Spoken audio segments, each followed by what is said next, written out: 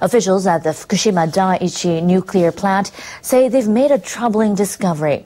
Workers have detected a surge in the amount of radioactive cesium in a well at the facility in recent days.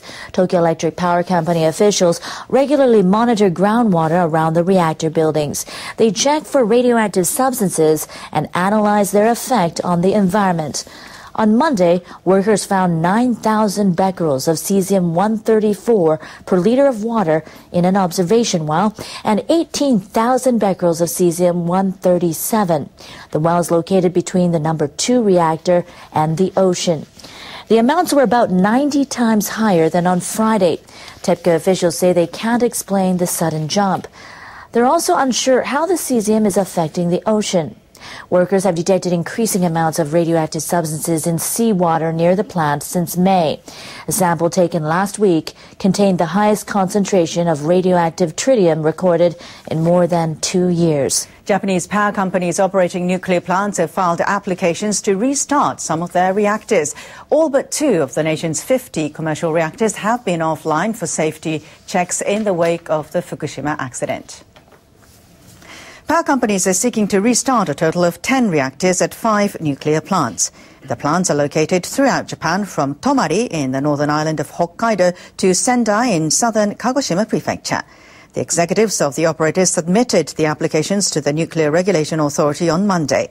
The new safety requirements became effective on that day. Regulators will proceed to screen them based on their requirements. The 80 experts of the regulatory body will determine whether the utilities have taken all necessary measures to prevent accident like a meltdown from happening. Officials at the NRA say it'll take at least 6 months to process each application.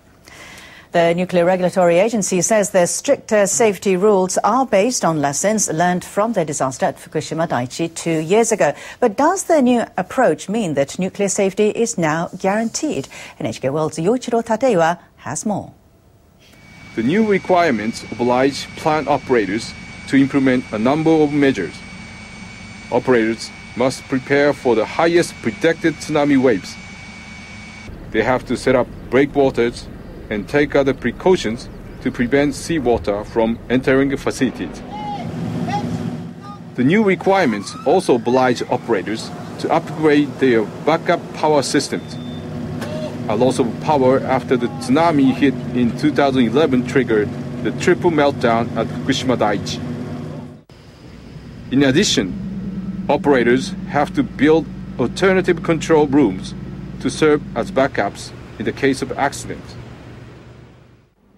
And they have to install filter vents that will remove radioactive substances when engineers release pressure from reactor containment vessels to prevent explosions.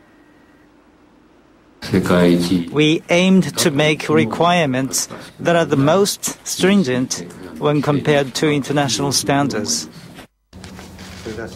The question now is whether the measures called for in the guidelines will be fully implemented. The Nuclear Regulatory Authority's independence is being put to the test. 80 authority members will vet the application. Their expertise is crucial. And what's most important is whether the utilities will address the process seriously. The Fukushima Daiichi disaster revealed a lack of transparency on the part of the plant operator, Tokyo Electric Power Company. TEPCO is now seeking to restart another plant, this time in Niigata, on the Sea of Japan coast. But the plan is facing stiff opposition from the local community. The Niigata governor has expressed his profound displeasure. Why didn't you consult with us before you made the decision?